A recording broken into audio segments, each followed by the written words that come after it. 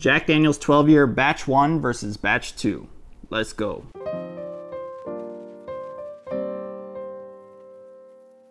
Welcome to Average Joe's Whiskey. My name is Joe. Another video today that I am actually very excited about. We are going to be blinding Jack Daniel's 12-year batch 1, one of my favorite bottles from last year, against Jack Daniel's 12-year batch 2. Now, I've heard a lot of mixed things about this Jack Daniel's 12-year batch 2. Some people seem to love it. A lot of people say it's not as good as last year. We're gonna compare them as fairly as we possibly can in a blind. And just for fun, we're gonna throw in Old Forester 1924, another bottle I've been dying to try and recently got my hands on. And just for even more fun, we're gonna throw in Jack Daniel's Bonded. So the Jack Daniel's 12 years are about $90 retail, but you will regularly see these marked up to like $200, $250, $350. Crazy numbers. And the 1924 has the highest MSRP of the bunch. This one sells for $115, but I've seen this bottle marked up to like $300 as well. And of course, Jack Daniel's Bonded you can get for like 35 bucks, basically anywhere in the country. This one comes in at 100 proof, aged about 7 years. 1924, also 100 proof. This one's aged 10 years. And the Jack Daniel's 12 year coming at 107 proof, obviously aged for 12 years. Who is gonna win this Brown-Forman showdown?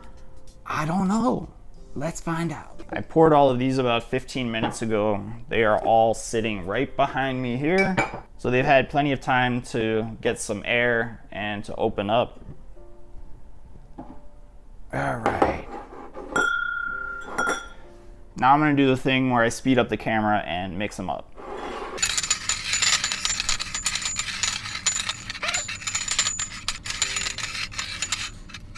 All right, there we go. I am really excited for this blind. I have not tried the Jack Daniel's 12-year batch 2. This is gonna be my first time. First time trying it is gonna be blind. So I'm very curious to see how it does. I had a couple pours of the 1924, but I have not really dove into it, haven't really compared it to anything else. So this is gonna be the first time for that too. And if the Jack Daniel's Bonded wins, then I'm going to have to give my YouTube channel away to a homeless person. All right, let's light this rocket.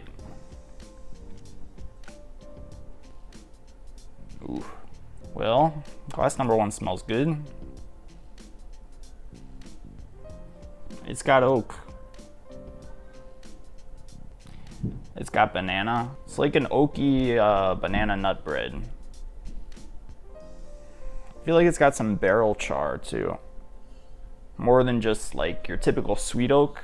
It's more of like a barrel char oak. All right, glass 2. Glass 2's a lot lighter. Glass 2 doesn't have nearly as much oak. It does have some banana notes, but more of like a light brown sugar. Glass 3.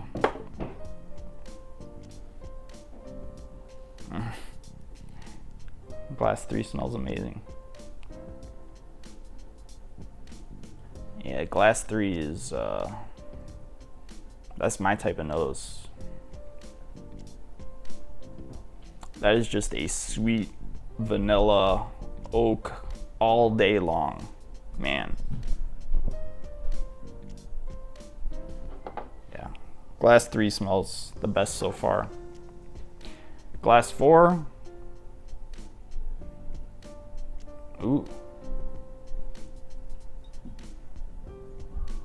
Yeah, so glass number 4 has some oak, not as much as glasses 1 and 3, but it definitely has some oak. It has some banana too, but it's not, it's more of like a, not a green banana, but a not super ripe banana. And some vanilla. It smells pretty good.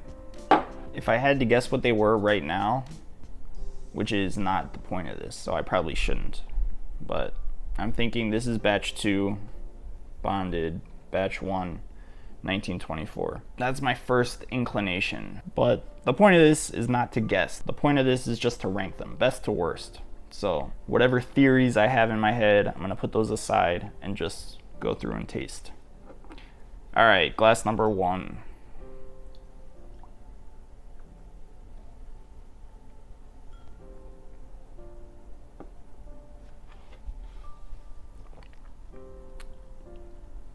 Man, I like that. I like that a lot. That is like a big mouthful of caramel and brown sugar.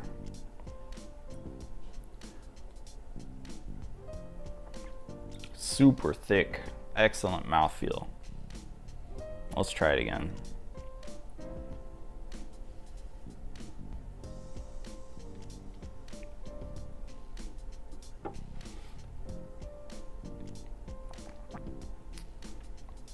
It's got some nice sweet oak on the finish.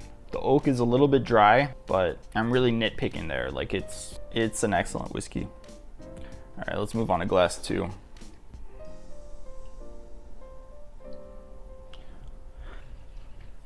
Yeah, it's got a nice sweet nose. It's just not on the level of these others.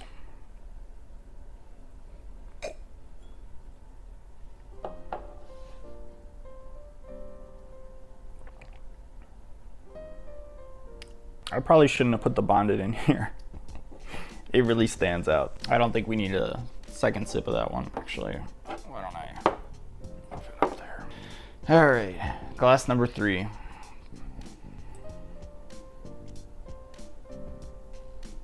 Oh my God. Glass 3 smells so good. This is like a knock you on your ass nose.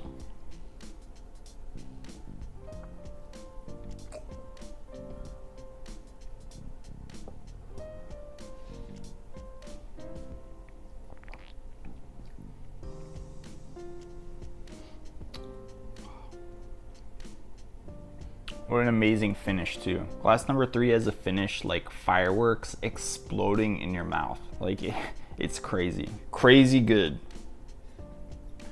Let's go one more sip here.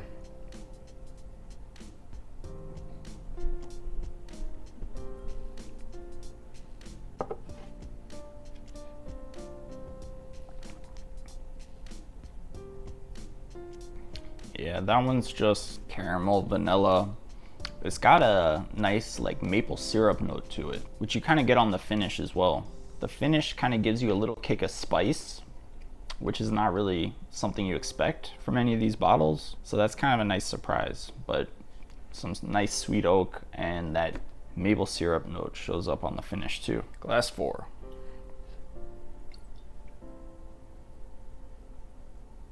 It smells good.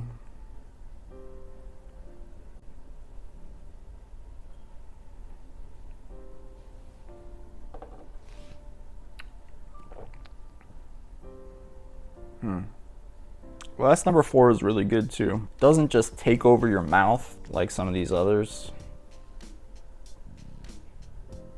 Man.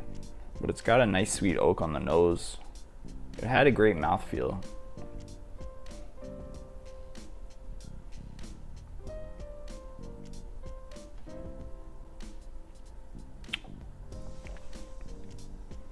It's got like a really nice creme brulee or banana split flavor. It's really, God, I hate this word, but it's really smooth. Like nice thick mouthfeel. Nothing wrong with it, just not quite as interesting. So I think we're down to these two. All right, let's go back to glass 3.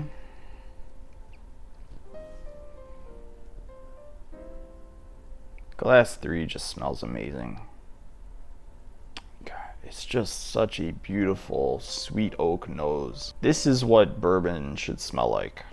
Or Tennessee whiskey, excuse me. But that is just a beautifully aged Tennessee whiskey.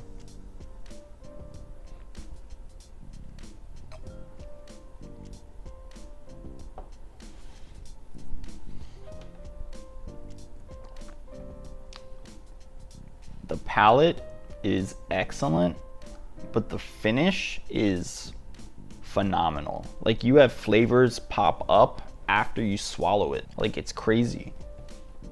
and it's still going. Just a perfect finish on glass number 3. All right, back to glass number 1.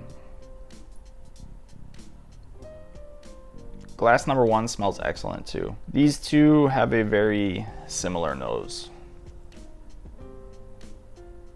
I think glass 3 leaps out of the glass a little bit more than glass number 1 does. Although glass 1 might have a little bit more complexity. Like there's some burnt, maybe like a burnt caramel in there. I don't know if it's more complex, but it's got some interesting notes to it at least.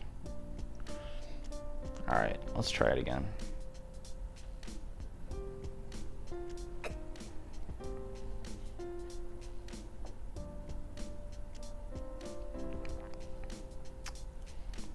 So it does have that caramel brown sugar that I mentioned earlier.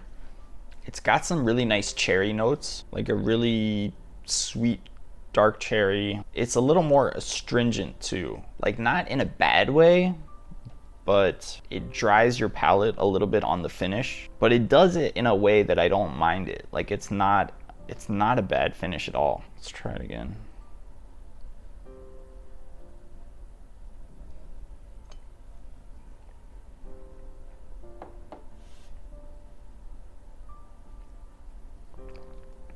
It's astringent in the way that it feels like it almost sticks to your tongue, which is nice actually because the flavors are so good. Like you want it to stick to your tongue. All right, back to 3.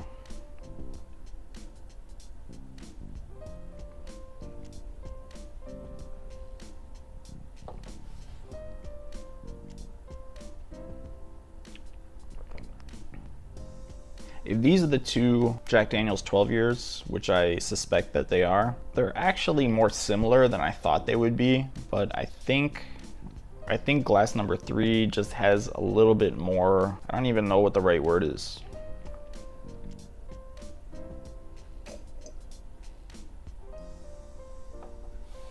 Yeah, the finish is just so long and so dominant.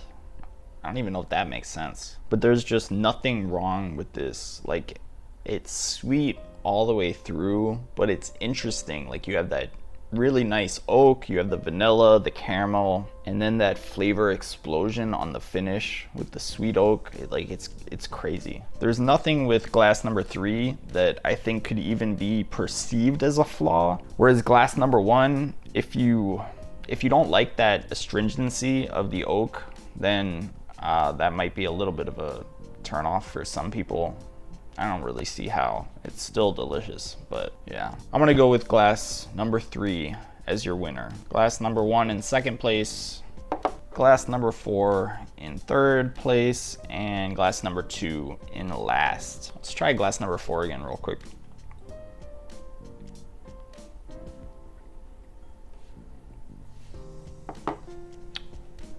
Yeah, glass number 4 is really, really good. It's just not on the same level as these others. And glass number 2 really didn't even deserve to be in this. Sorry, Jack Daniel's Bonded. I don't know what I was thinking, but all right, let's find out what they are. If this is not the Bonded, then I am a complete fraud. Yes. Thank God. Glass number 4 is the Bonded. So in last place, Jack Daniel's Bonded probably didn't really deserve to be in this blind. Coming in third place, we have the Old Forester 1924. 2 for 2 so far. Coming in second place, I'm pretty sure this is the batch 2. Batch number 2, Jack Daniel's 12 year. And your winner and champion,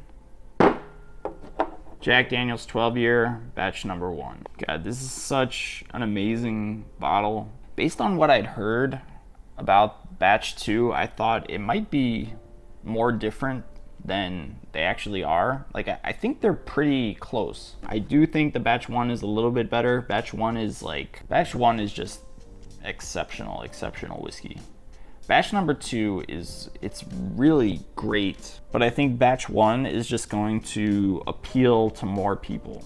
Like there's really nothing not to like about it. It's pretty crazy. And then 1924, pretty good. But at $115 retail, it just doesn't hold up to either of the Jack Daniel's 12 years. Not even close. And bonded is great, you know, for 35 bucks. Great whiskey, but noticeably worse than everything else here. All right, well, this has been a spectacularly fun blind. Got to drink some excellent whiskey. Thank you guys for taking the time to watch. If you haven't subscribed, please go ahead and do that. A lot of great content on the way. And if you haven't hit the like button, please hit that on your way out the door. Thanks for watching. Have a good night.